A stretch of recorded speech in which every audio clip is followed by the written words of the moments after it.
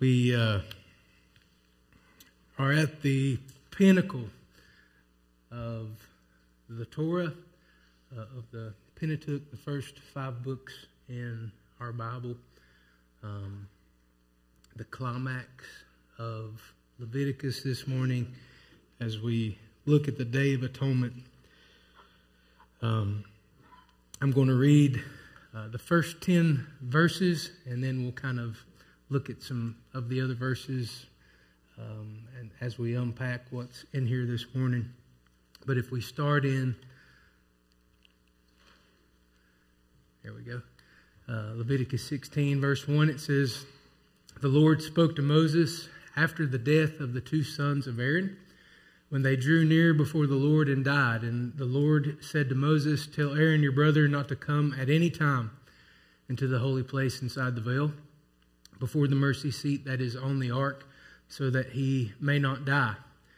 For I will appear in the cloud over the mercy seat. But in this way Aaron shall come into the holy place with a bull from the herd for a sin offering, and a ram for a burnt offering. He shall put on the holy linen coat, and shall have the linen undergarment on his body, and he shall tie the linen sash around his waist, and wear the linen turban. These are the holy garments. He shall bathe his body in water, and then put them on.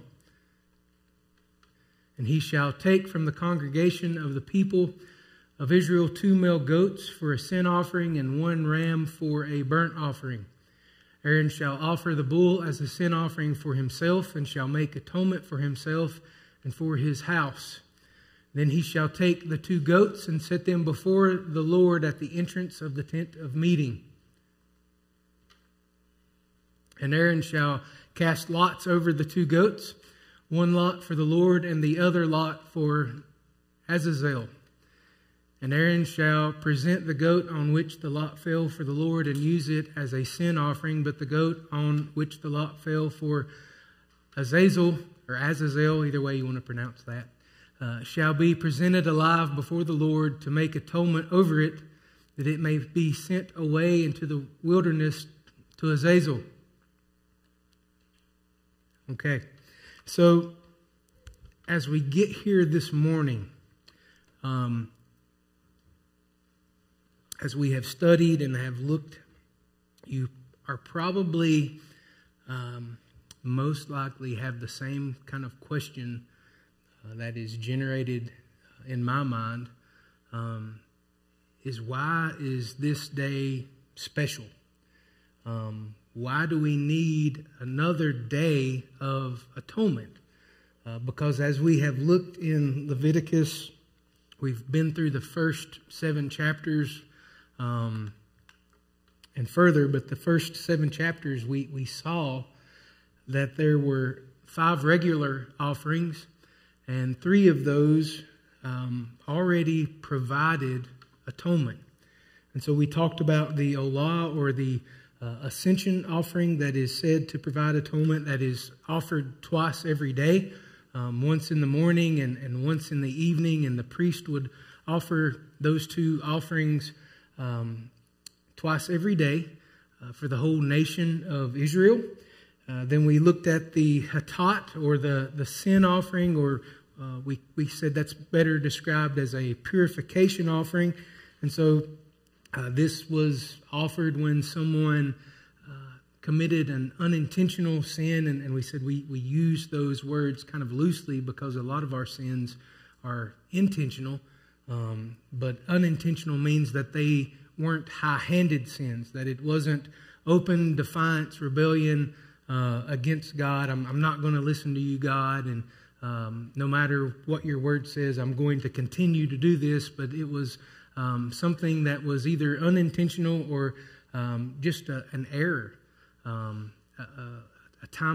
moment of weakness, a moment of rashness oftentimes, and so they would offer the hatat. And then the 3rd offering was the asham, and that was the guilt or the reparation offering. And so this was when there was, if you remember, a betrayal of some kind. There was some kind of breach of covenant, either with God or a breach of covenant with your neighbor. And so if I took something from Keith, then I've sinned against God and I've sinned against Keith. And so I need to make a reparation offering. And so I would offer this animal, but I would also pay Keith 20% of the value above whatever I had taken from him. So if I stole his lawnmower, I would give his lawnmower back plus 20% of the value of the lawnmower, kind of deal. And so since we have those, why is this particular or special kind of ceremony required? Why is it needed? And so there are a few, I'm going to try to cover my coughs up the best I can, but there are a few possibilities that commentators and scholars have put forth. First, that it could be that part of this ceremony atoned for unknown or unrealized sin. And so the idea is the people need to be very diligent about seeking cleanliness, ritual purity, seeking moral purity. And so in that process, throughout each year, they may have missed something. Maybe they've done something wrong and they won't realize it until much later. Or maybe they just didn't realize they had sinned. And they are atoning for sins that they aren't sure about or didn't know of. And so it's kind of like the idea of picking out a dress shirt. I know some of you have seen Amanda scold me, I'll use that word, on some Sundays, every Sunday, because I'll pick out a shirt, and really, I've looked at the shirt, and I'm like, okay, this is okay. And I get here, and she's like, there's a spot on your shirt. I can't take you anywhere because all your clothes have spots on them. And so the idea is that you may have missed that. And so that needs to be addressed.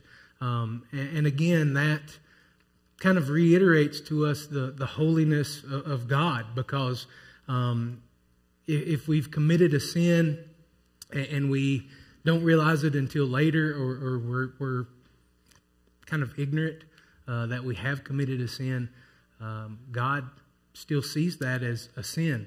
That's still something that separates us. That's still us not acting as we are supposed to act. And so that needs to be dealt with. And so no sin is allowed in the presence of God. And so this is a way that the people could ensure that nothing slips through the cracks, that they don't miss something. Another possibility, second, it could be that this made atonement possible for even those high-handed sins, those sins that are very intentional. The high-handed sins, if you remember, we talked about those as kind of giving God the finger and saying, I'm adamant, shaking your fist at God and saying, I don't follow you. I'm not going to be obedient. I'm going to continue on through with this way of thinking, or with this kind of lifestyle, or with this action. And so, God, I know what you say, but I'm going to do this my way. And so in Numbers 15, we read a description of those who have committed those high-handed sins. And God says, I'm going to cut those people off from my people. And so it says, his iniquity shall be upon him, the weight of his guilt. He'll carry that, and it's a rejection of God, and so God is going to reject that person. But if he or she repented, they could be forgiven. An example of that is seen in Leviticus 26, and we're not there yet, we're jumping ahead. But in Leviticus 26, God gives Israel a warning and kind of makes a promise to them. It's a warning and also an example of his faithfulness. He says that if Israel remains or walks in sin, if they walk in a way that is contrary to God, then God will cut down their idols and God will abhor them. He will loathe them or separate himself from them. But if they will repent in humility and make amends, then they can be redeemed. And God will remember their covenant and will be their God. And so the key to that is if they repent in humility and make amends, if they offer these offerings and go through this Day of Atonement. And so both of these concepts have in view that all sin is dealt with here on this day. And so we read that in the text. In 21, it says, "And Aaron shall lay both of his hands on the head of the live goat, and confess over it all the iniquities of the people of Israel and all their transgressions, all their sins. And he shall put them on the head of the goat and send it away into the wilderness by the hand of a man who is in readiness. The goat shall bear all their iniquities on itself to a remote area, and he shall let the goat go free in the wilderness." And so you can see that everything is atoned for, all sin. And it uses three words: iniquity, transgression, and sin. And those are really, I think I put this on. Yeah, I did. Those are really the three condemning words, or the three kind of bad words in the Old Testament. And so iniquity is the Hebrew awan, and it means bent or warped. To transgress against God, a transgression is a pesha, and it means breaking loyalty or a breach of covenant with God. And then sin is katat, and it is failing to hit the target.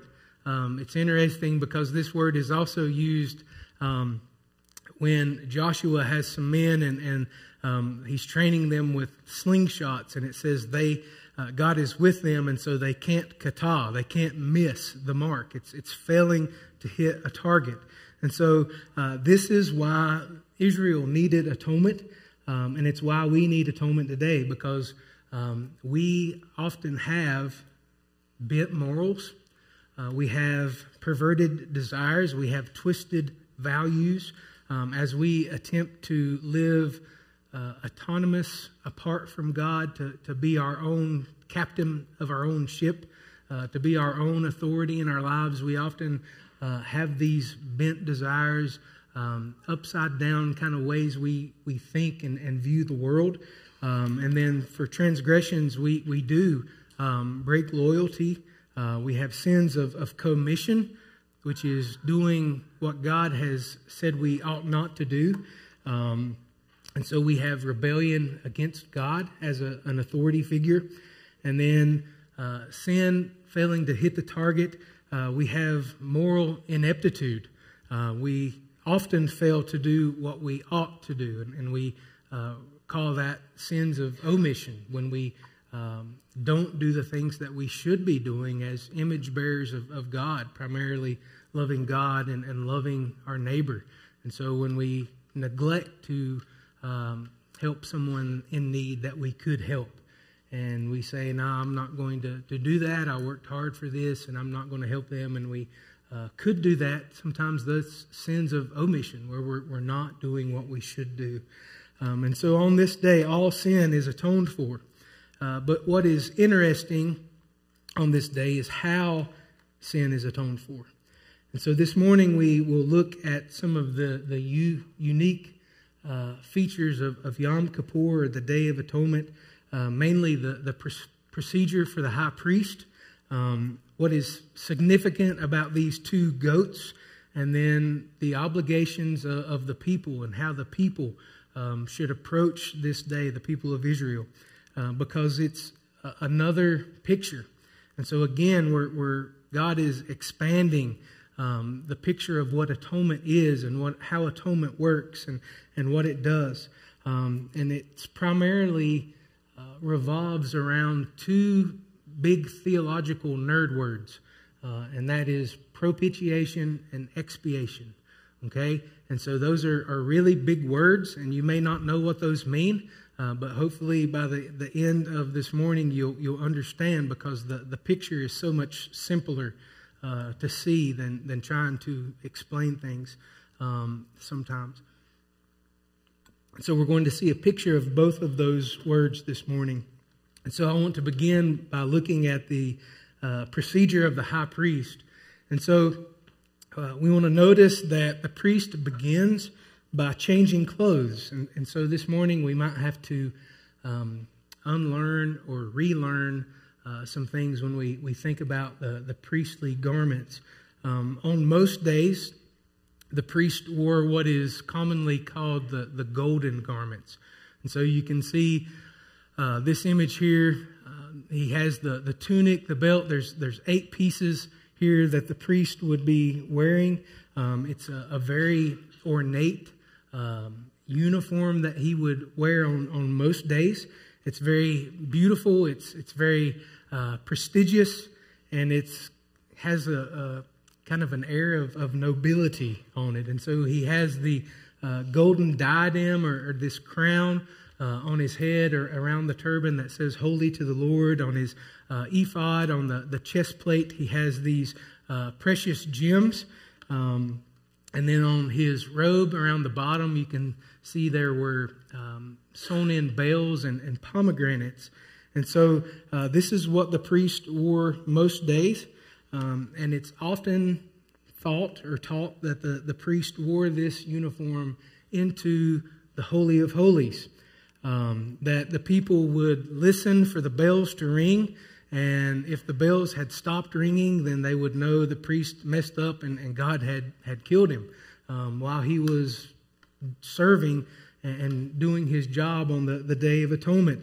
And then along with that, people have claimed that the priest would have a rope tied around his waist or around his ankle.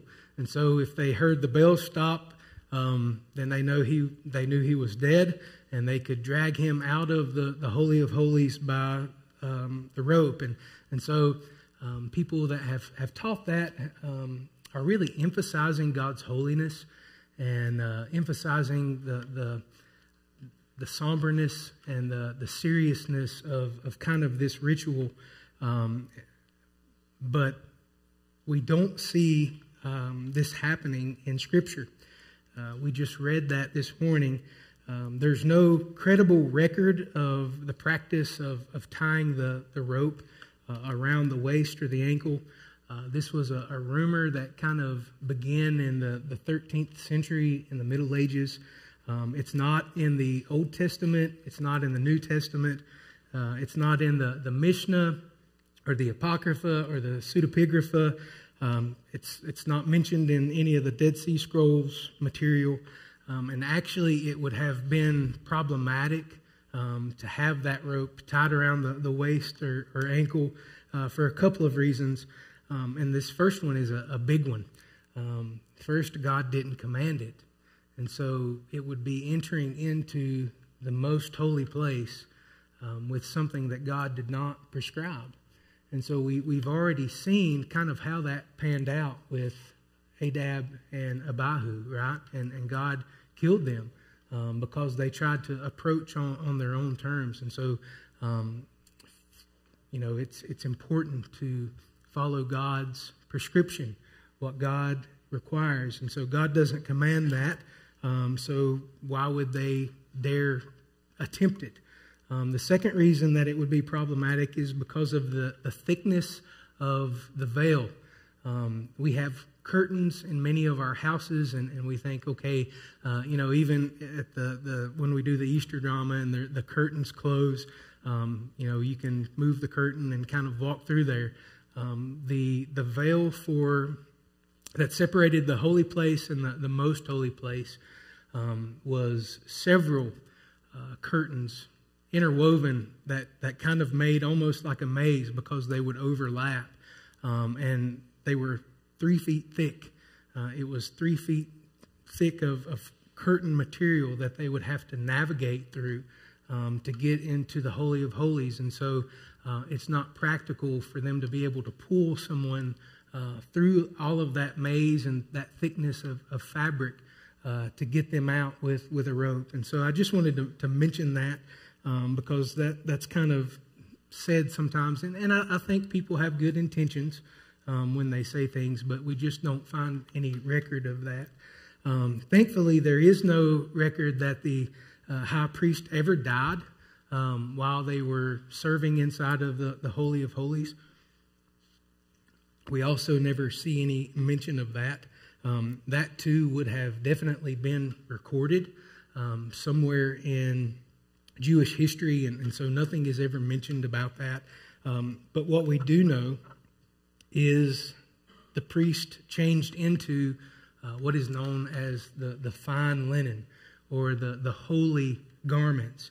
And so instructions for both of these uniforms are in Exodus 39, and so you can see that the holy garments, or the fine linen, is much more simple. It's just a tunic, the belt, the turban, and the pants. And so there's only those 4 pieces, and it's not extravagant. It's much more plain. And so the question that should kind of generate in our minds is why the wardrobe change? Why is this something that God is requiring the priest to do? And so we can answer that if we think about what the priest is doing as a mediator. Most days, all but on Yom Kippur, he is wearing the golden garments, and we talked about this a few weeks ago. Remember, the priest in these golden garments is serving as an ambassador, representative of the king. And so there is this look of nobility, this look of royalty. And now we can take this just a little bit further, okay? It doesn't look like it to us today, but if we think of ancient Near Eastern imagination, in fact, the priest to the people would almost look divine. He would almost look like a deity. And he is representing a God who is king, who is crowned with a golden diadem. He is representing this God, and this is such an awesome picture. He is representing this God that has the names of his people engraved on his heart, over his chest, and these stones. And he's representing God to the people. And so this is what the priest looks like when he is representing God, representing on the behalf of God to the people.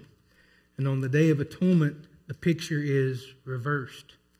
On this day, he will represent on behalf of the people before God as he goes into the Holy of Holies. And so this would require him not looking like a king, not looking like a deity, but looking like a servant. And so in humility, the priest strips himself of all of these ornate gems and all of the gold, and he lays all of that aside, and he wraps himself in what represents the people around him. And so the people, this looks more like the other Israelites. He's representing the people before God, and he strips himself of his royalty. And so we think about that, and where have we heard that language? In Philippians, let each of you look not only to his own interest, but also to the interest of others. Have this mind among yourselves, which is in Christ Jesus, who though he was in the form of God, did not count equality with God a thing to be grasped, but he emptied himself by taking the form of a servant, being born in the likeness of men. And being found in human form, he humbled himself by becoming obedient to the point of death, even death on a cross. In John we read, in the beginning was the Word, and the Word was with God, and the Word was God. He was in the beginning with God. All things were made through him, and without him was not anything made that was made. In him was life, and the life was the light of men. And then later we read, and the Word became flesh and dwelt among us, and we have seen his glory, glory as the only Son from the Father, full of grace and truth. And Matthew puts it this way, she will bear a son, and you shall call his name Jesus, for he will save his people from their sins. And all this took place to fulfill what the Lord had spoken by the prophet. Behold, the virgin shall conceive and bear a son, and they shall call his name Emmanuel, which means God with us. So this wardrobe change is a hint of this future incarnation. So we have Christmas in Leviticus. So the people need a mediator who can represent God to them and who can represent them to God. And Jesus is the God-man. He is the Son of God who took on human form, who was born of a virgin. And there are many times in the gospel where he shows and demonstrates his deity, when he heals the sick, when he casts out demons, when he calms the storm, when he goes up to the mountain and is transfigured before the 3 apostles. But he also shows his humanity. So we also see that Jesus is tempted, but he doesn't sin. That when something happens and there's pain in his life, Jesus wept at the death of Lazarus. We see that Jesus experienced pain, that Jesus bled when he was cut, when he was whipped. And we see that he died for our sins on the cross. And then again, he shows his divinity because he defeats death and rises victorious from the grave. And so that's what we can see in hindsight now. And so the next question we ask is what would these people have seen then? So first they would be reminded that the priest is not perfect. And we've seen that with some of the other offerings, that the priest is a sinner here. He can't just go into the Holy of Holies because he's a sinner. He has sin himself that needs to be atoned for. He is dependent too on God's atonement, on God's mercy, and on his grace. And the second thing that they would have seen is that the way into God's presence involves humility. And so for the priest, it does involve this stripping away of something that is prestigious, of his nobility, of his royalty. And for the people, it involved afflicting themselves. And so we see that later on in the chapter. In verse 29, it says, "And it shall be a statute to you forever, that in the 7th month, on the 10th day of the month, you shall afflict yourselves, and shall do no work, either the native or the stranger who sojourns among you. For on this day shall atonement be made to cleanse you. You shall be clean before the Lord from all your sins. It is a Sabbath of solemn rest to you, and you shall afflict yourselves. It is a statute forever." And so what does it mean for them to afflict themselves? This doesn't mean that they were to cut themselves or involve self-mutilation or anything like that. And we'll see that prohibited later on in Leviticus. But it does mean that they were to humiliate themselves. Or they were to humble themselves. That they were to think about their shame. That they were to think about and be embarrassed for how they have acted, for what they have done against their neighbor and against God as they have sinned. It was a time for them to reflect, to regret those actions. And it's also a time of fasting. And so the people were to have this time during this day to reflect on their own sin, to confess that, to repent of their sin, and we'll see more of that here in a little bit. But it's also a time for them to rest. It's a reminder of God's rest. It says it is a Sabbath of solemn rest to you there at the bottom. The literal reading of that in Hebrew is that it is a Sabbath of Sabbaths. It's a superlative.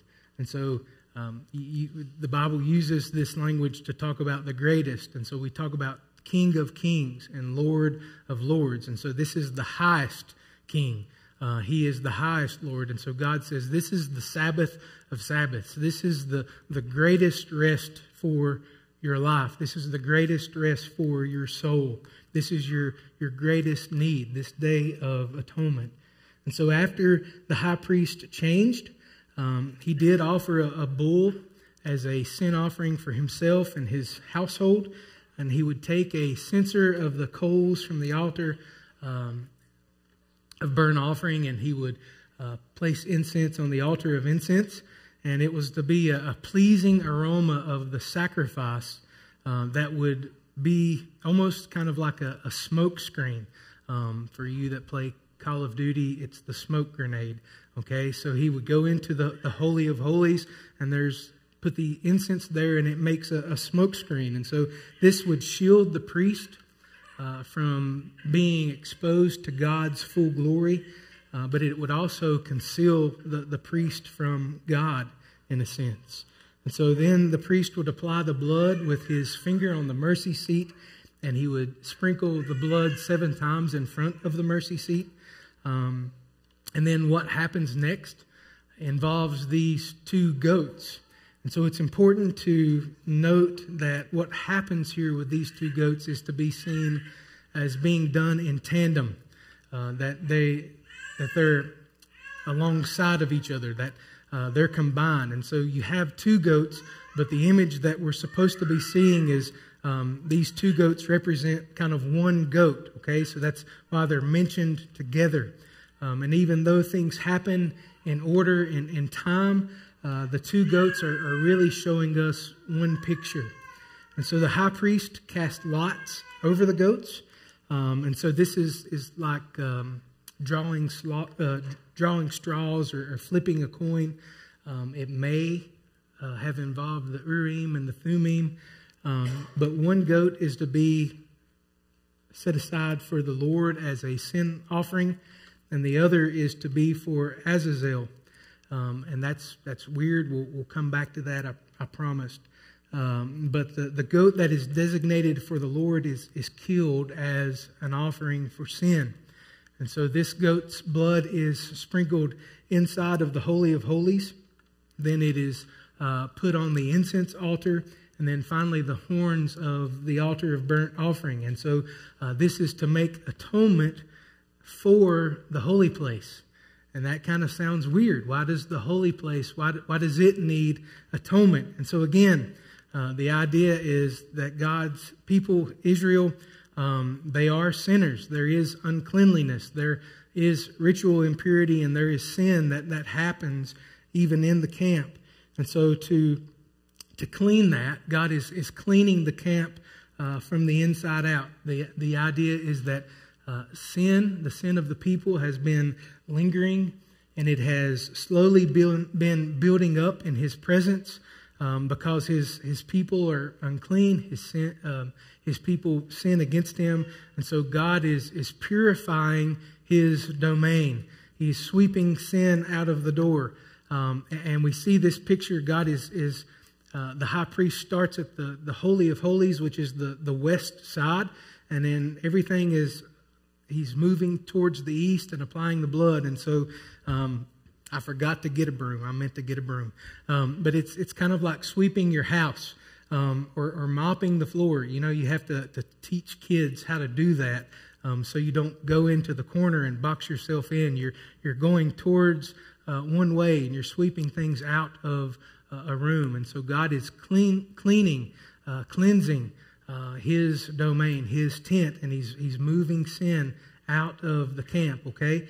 And so then the live goat is brought out that will be sent to Azazel. I'm going to say that 2 different ways. It's okay. 3 different thoughts regarding Azazel. And they will all sound a little bit different, but I want you to hear there's a common theme here, okay? Because that's what we want to focus on. And so the first is some think that Azazel is a demon that is in the wilderness. And so the idea is that you are loading this goat up with impurity and sending it into an unclean realm, an unclean sphere. And so the problem with that is in the next chapter, God says not to sacrifice to goat demons. And we'll see that next week. But this isn't said to be a sacrifice. It's just a sending away.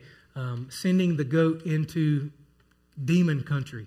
It is kind of the picture that we get here. The second opinion is that it is thought that the word Azazel means rough, rocky place. And really, that's the problem. We don't know what this word means, okay? And so that's why people have come up with different things and different theories for this, because they've looked at this word and tried to decipher it. And so here it may be related to an Arabic word, hold on, I got to get it in my mind. Azazu, sorry. And that word means cliffside. And so the thought is that it would be this rocky cliffside where the goat would be destroyed. And in the temple period, they would actually take that goat to a rocky cliff and throw the goat off. So the goat would die, because there historically had been a case where the goat came back into the camp, and they had to drive the goat away again. Here in the tabernacle period, that man that is in readiness would take the goat like 12 to 20 miles into the wilderness, way outside of the camp, and release it. And then the final option is that Azazel is a combination of two words. Ez meaning goat, and Azel meaning sent away. And so this is where many of your translations, King James Version, kind of coined the word scapegoat. And the ESV transliterates this instead of putting scapegoat. The Greek Septuagint translates it as aphesin. And that is really interesting too, because it means the goat of pardon, or the goat of forgiveness. And so, again, the common idea that you can see in any of those theories is removal and exile. Okay, so that's the picture that we want to focus on. This goat will bear the people's iniquity. Their sin is placed upon him, and then he is exiled outside the camp. And so many translations say the goat is to go free in the wilderness, and that kind of creates a positive view. And some people will say, and we get to go free in the wilderness. That's not the picture that it's showing. This is an exile. This is the phrase set free in the ESV is actually translated in Genesis 3:23 as sent away. So this is God sending away the sin. And so it is being removed. The sinners were removed from the garden. They were sent away. So the garden is purified. And here God is removing sin from sinners. So the sinner is purified. And so this is why confession over the goat was required. It was a transfer of sin, as the high priest laid both hands on the animal and confessed the iniquity, the transgression, the sin of the people, so that sin and iniquity and transgression could be carried away outside of the camp. So what did they pray? How did they confess? How did they repent? They left no stone unturned. Over time, this developed into the Vidu. It is a Jewish kind of prayer liturgy. It's a prayer from Aleph to Tav, which is in the Hebrew alphabet, that's like saying from A to Z. And so each line in this prayer would say something that people are guilty of and how we sin against God.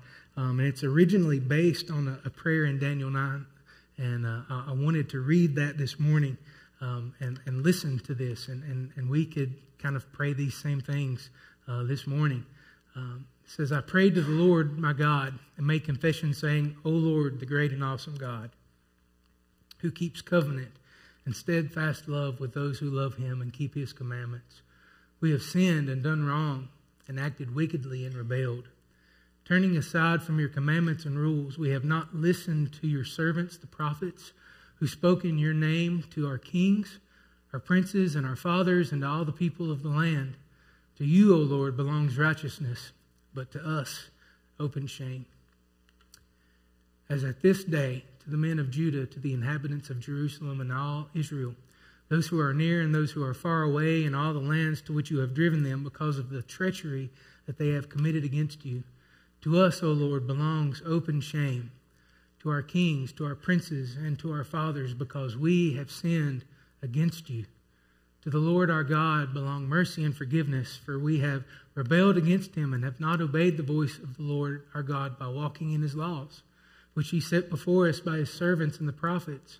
All Israel has transgressed your law and turned aside, refusing to obey your voice. And the curse and the oath that were written in the law of Moses, the servant of God, have been poured out upon us because we have sinned against him. He has confirmed his words which he spoke against us and against our rulers who ruled us by bringing upon us a great calamity. And then Daniel moves on and says, Now therefore, O God, listen to the prayer of your servant and his pleas for mercy. And for your own sake, O Lord, make your face shine upon your sanctuary, which is desolate. O my God, incline your ear and hear. Open your eyes and see our desolations in the city that is called by your name, for we do not present our pleas before you because of our righteousness, but because of your great mercy. O Lord, hear. O Lord, forgive. O Lord, pay attention and act. Delay not for your own sake, O my God, because your city and your people are called by your name. And so the people would have prayed something like this. God, we have sinned against you. God, we are wicked. There's wickedness in our heart. We've acted wickedly. We have ignored your word and disregarded your law. We're treacherous. We deserve punishment. We deserve open shame. We should be embarrassed about how we have acted. But God, because of your righteousness, because of your mercy and your grace, God, we ask for forgiveness. And all of their sin is removed from the camp. It is sent into exile. The sins of the previous year are no longer to be seen or remembered. They're cast away. And so condemnation and guilt, all of that is laid upon the scapegoat, the goat of pardon. And so this is the picture that they would see each and every year. And it's a beautiful picture, but it is limited. It provided atonement, but it was only temporary. It had to be repeated year after year. And so we see here it's like a payment plan. It's like a mortgage that they could never pay in full. And so it would have to be repeated every year. So this is more like atonement for rent rather than atonement purchased. And so that is until we get to Jesus, who fulfills this entire procedure. Because he is the perfect and final mediator between God and man as God incarnate. And so he doesn't enter into the Holy of Holies through the blood of bulls, but he enters by his own perfect blood. Because he is humanity without blemish. He's without sin. He's also the perfect sacrifice to atone for sin. And John writes in his gospel, Behold the Lamb of God who takes away the sin of the world. His sacrifice purchased forgiveness for eternity. Finally, once and for all. And Jesus on the cross reminds us of that when he says it's finished. You don't have to do this sacrificial system anymore. I've paid it in full. And Jesus is also the scapegoat who is executed outside the camp. And we see that again on the cross when he says, Father, why have you forsaken me? Isaiah says that God has laid on him the iniquity of us all. And we read in the Psalms, as far as the east is from the west, our sin has been removed. Our transgressions have been removed. We've been forgiven. And so I hope you can see in that picture those two big theological words of propitiation and expiation. So propitiation is Jesus atoning for our sin by laying down His life, and His blood covers our sin, and we can be forgiven through His blood. And then expiation is now that sin is removed, just like the goat is exiled and sent away from the camp, and he goes out of sight, and the idea is you can't see your sin anymore. And so Jesus removes our sin. We no longer have to carry the guilt and the weight of our sin. So the question again this morning is, have you experienced God's forgiveness? Have you experienced that redemption through Jesus? Have you experienced being restored by what Jesus has done? And the way we do that, if you haven't done that, is to come by faith, to come in humility and dependence, to admit, yes, I have sinned. I've messed up. I've made mistakes. I haven't loved my neighbor like I should. I haven't been a husband like I should, a father like I should, or a son or daughter, or a wife like I should. I haven't been the worker that I should be. I haven't treated people like they should be treated.